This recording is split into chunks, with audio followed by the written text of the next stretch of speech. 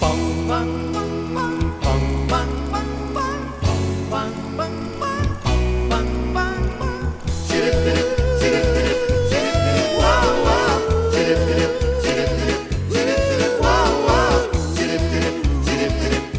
everybody, I'm Rene Ramos, director of the Lynn and Louis Wolfson II Florida Moving Image Archives, and this is Rewind, the show that looks back on Florida's past with historic film and video. It's time for another trip back into the past, so sit back, relax, and enjoy another episode of Rewind.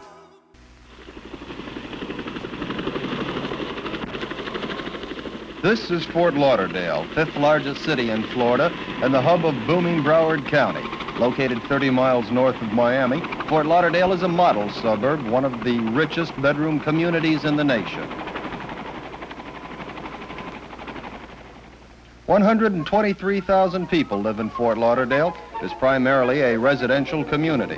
The annual family income averages over $8,000. New homes in the more fashionable areas run as high as $100,000. Early developers called this city of waterways the Venice of America. Today, it's the yachting capital of the nation. A Fort Lauderdale address has become something of a status symbol. This is a conservative town where Republican politics and Protestant theology dominate, and local government is pledged to keeping taxes low, real estate values high. It is a matter of local pride that Fort Lauderdale's credit rating is higher than New York City's.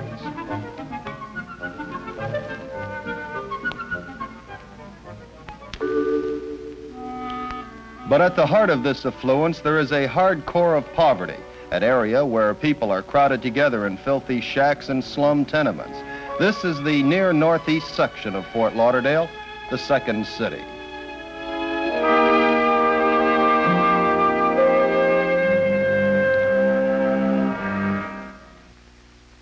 Outlook, the award-winning weekly series of reports on issues and news events of interest to the South Florida community. Tonight, the second city, a special film report on the slums of Fort Lauderdale. Your reporter, Jerry Pierce.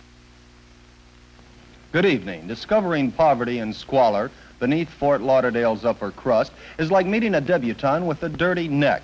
The incongruity is shocking.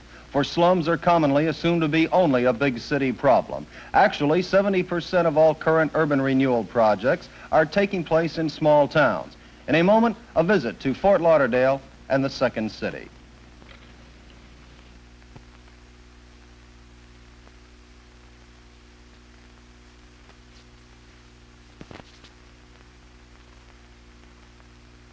This is Fort Lauderdale's second city, a 160-acre Negro ghetto wedged between the Florida East Coast Railroad tracks on the east, 9th Avenue on the west, Broward Boulevard on the south, and 6th Street on the north. It's identified simply as the northwest section. Like Miami's Central Negro District, Fort Lauderdale's near northwest section is a grim and dirty place where the average income is below the poverty level of $3,000 a year. The bars, the pool rooms, all the seamy aspects are there to advertise the moral as well as the economic bankruptcy of this city within a city. As might be expected, this includes crime, disease, alcoholism, drug addiction, and chronic welfarism. The northwest section is roughly 34 square blocks of ancient tumble-down frame shacks and small apartment houses. A few are occupied by the owners, most are rented. These are not the high-density tenement slums of the big cities, but more typical of a rural shanty town. Attorney L.C. Hastings, president of the Fort Lauderdale NAACP. Over a period of years, any number of inequities have been allowed to exist in the greater Fort Lauderdale area, and among those, we feel at the NAACP are principally the lack of enforcement of a minimum housing code, as well as the lack of a strong fire code to afford protection to the citizenry living in the Central Negro area.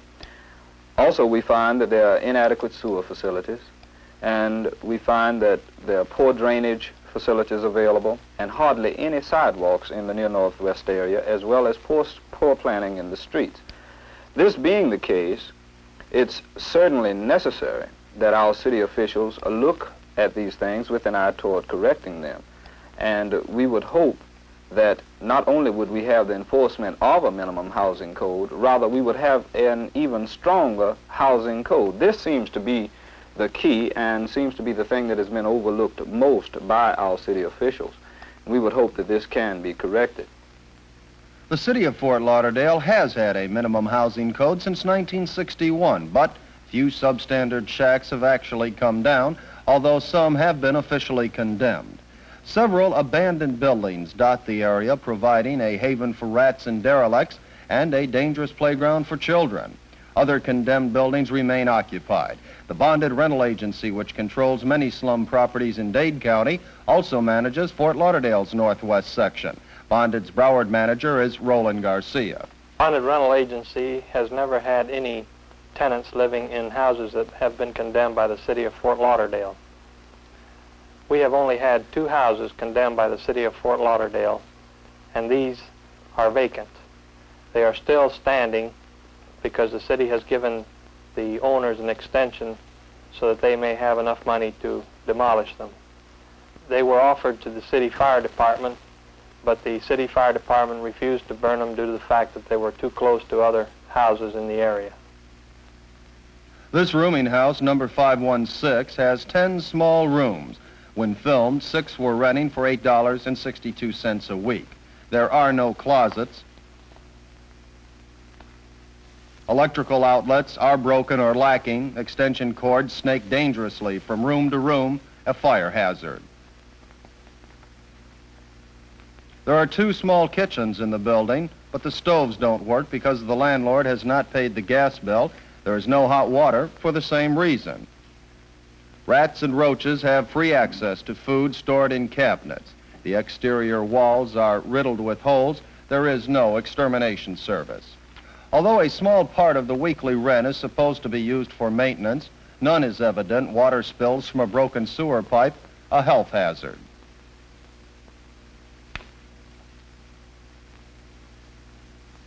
This one-family house in the rear, number 516 and a half, is occupied by 2 adults and 7 children. The 3 rooms are crowded with furniture and bedding. Vermin pass freely through cracks in the walls and ceilings. 9 people eat in this kitchen. Cooking is done on a kerosene stove because gas is too expensive.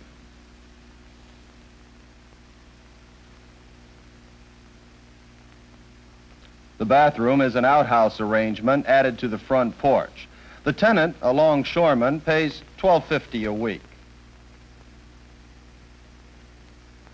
WCKT newsman Ira Eisenberg discussed the code enforcement problem with Fort Lauderdale's 5-term mayor, Edmund Burry. Condemned buildings in the northwest section of Fort Lauderdale that are still occupied. Some of them still occupied as long as a year after they've been condemned. Is the law being enforced? Yes, I would say that by far the great majority have been demolished, and there are those exceptions which the City Inspection Department under the Building Department watches, and due to some one little difference have been delayed, but they will be demolished, I'm sure. Why does it take so long? Well, I think your point's well made. It shouldn't take so long, but sometimes governments move slowly. They say the wheels of justice move slowly, and we do too. We hope to speed it up. There are not yet many large apartment buildings in Fort Lauderdale's northwest section, the so-called concrete monsters of the more developed slums. However, this one at 819 Northwest 2nd Street is typical of a growing trend. Its owners are George and Louise Robinson, William Robinson, and Mary Smith. Tenants pay $15 a week for tiny 2-bedroom apartments. Gas and electricity are extra. Little attention is given to maintenance. Screens are torn, windows broken, and steel doorways are literally rusting away.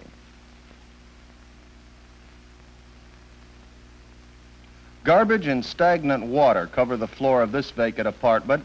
Landlords accuse tenants of having no respect for the place they live in, but the owners show little regard for their own property.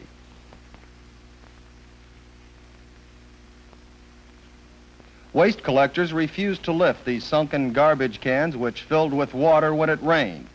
Filled with old refuse and dry water, they are a spawning ground for mosquitoes and roaches and a continuing threat to the health of the entire city. Last summer, Fort Lauderdale's northwest section was infested with mosquitoes that carry yellow fever.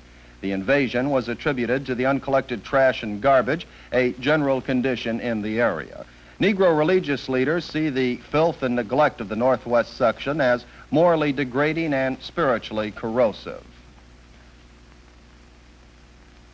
City fathers have been talking about Fort Lauderdale's second city for at least a decade, but concrete action has been slow in coming. That story after this message.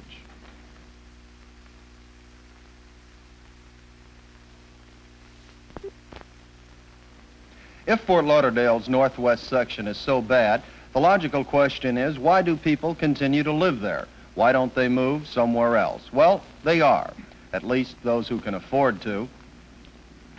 New low-priced housing developments to the north and west are attracting buyers from the slums. For those who can, home ownership is a dream come true, the goal of a lifetime. A handful of Negro professionals and businessmen have built luxury homes that would not be out of place in Fort Lauderdale's most exclusive white sections. The result has been a rising vacancy rate in the old northwest section. Bonded, the area's largest rental management firm, reports 24% of its properties unoccupied. Recently and somewhat reluctantly, the city organized an urban renewal agency.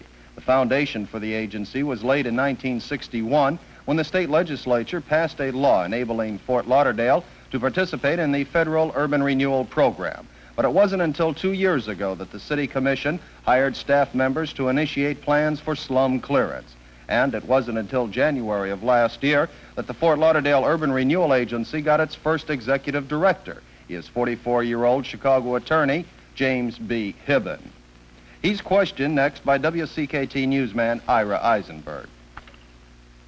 Mr. Hibben, is the time ripe at the present for urban renewal in Fort Lauderdale? Well, I think the time is ideal.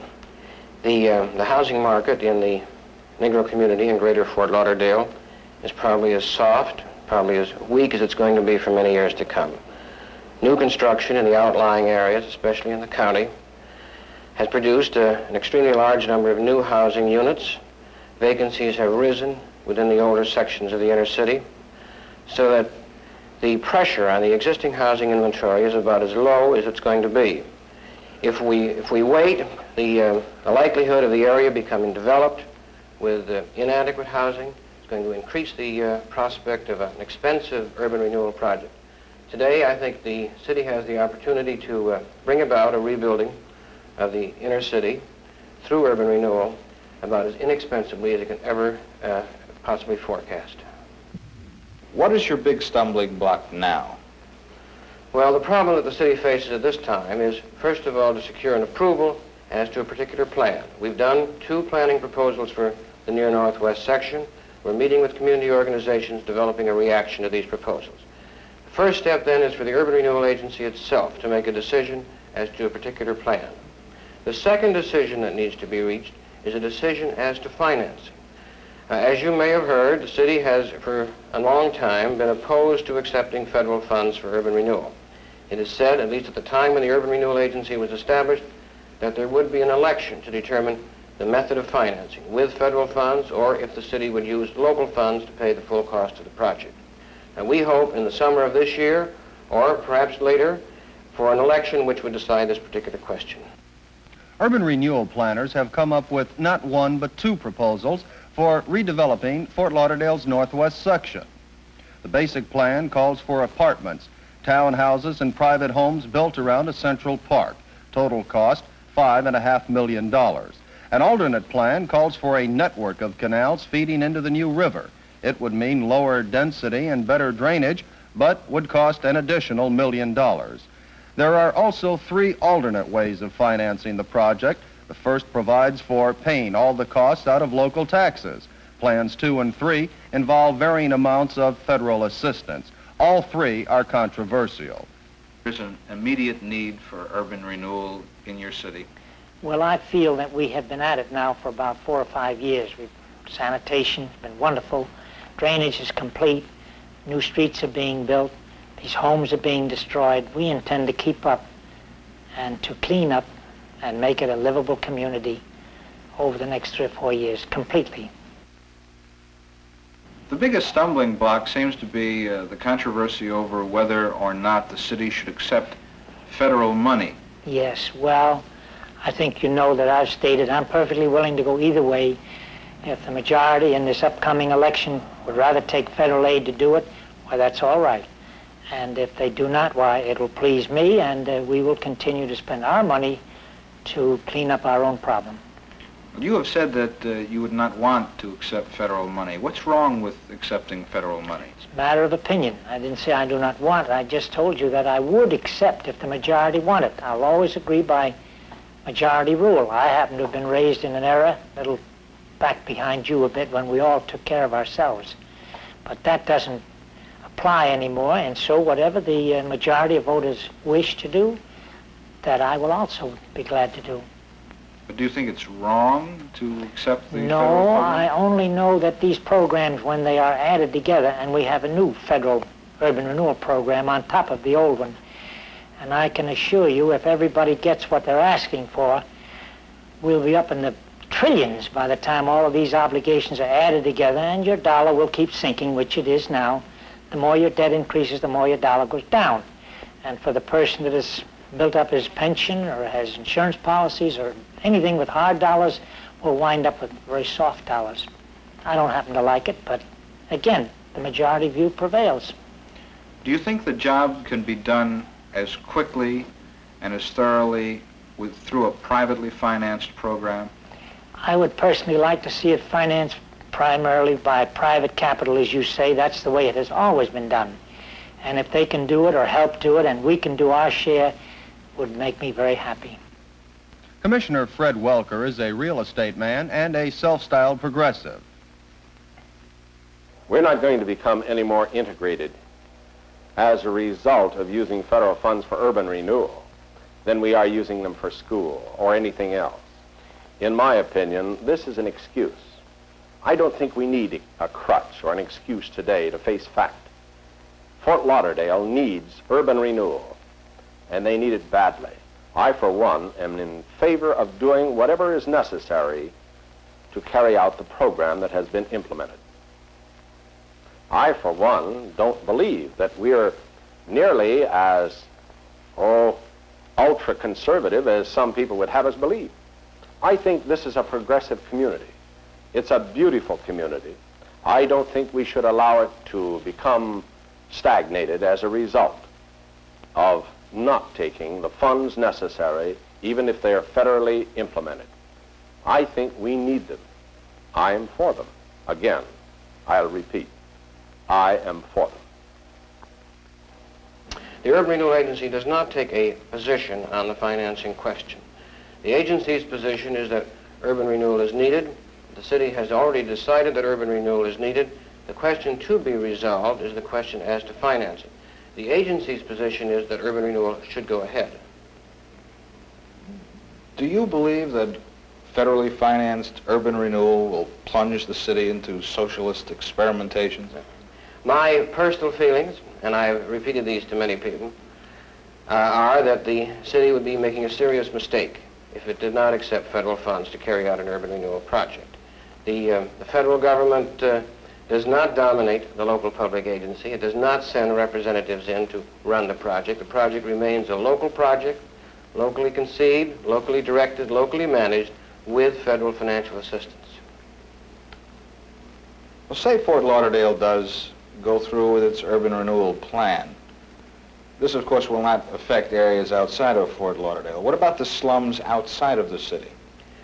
Well, we would hope that with the city of Fort Lauderdale addressing itself to the problem of reclaiming its worn-out neighborhoods, that the county would begin to become concerned about some of the so-called suburban slums that exist.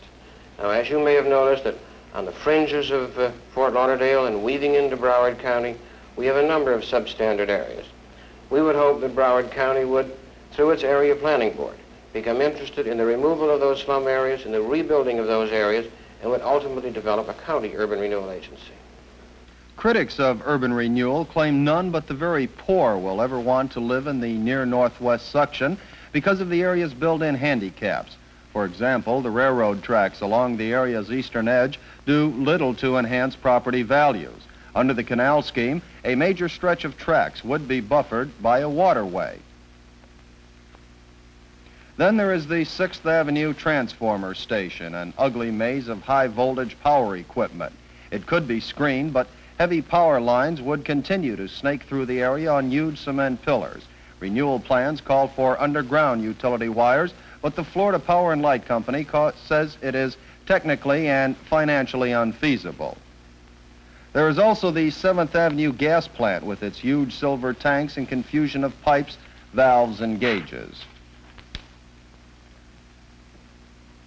The only hope for the second city's future is the willingness of several slum owners to replace their shacks with sound and attractive new homes.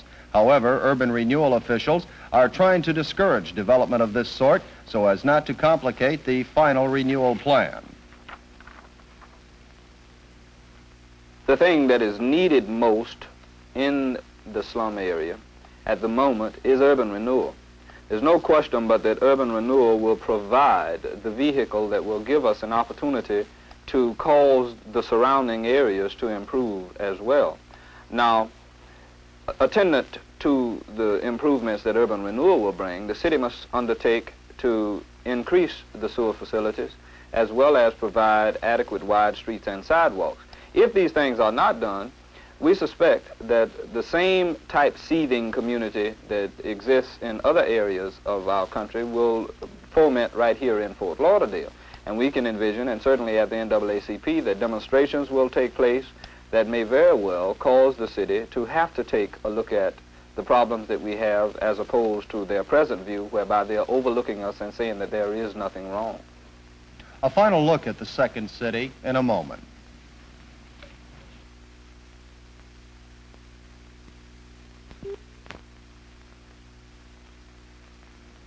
There can be no argument that Fort Lauderdale does have a slum problem, but the city has an opportunity to solve its problem before it gets too complicated or too expensive. Fort Lauderdale's second city is not yet the jungle of concrete monsters that larger communities must contend with, but that will be the inevitable result of continued procrastination. A decision is pending as to which of the Urban Renewal Agency's two plans is the most feasible, a decision to be based on a consultant's report. Fort Lauderdale taxpayers will determine the type of financial course to be taken. This is to be decided in a referendum this summer. Arguments against federal aid should make little sense to the householder who must pay the bills. But with or without federal help, Fort Lauderdale's second city must go. This is Jerry Pierce for Outlook. Good night. You have been watching The Second City on Outlook, a weekly presentation of WCKT News. Next Saturday at 6:30, Outlook will present another report of interest to the South Florida community.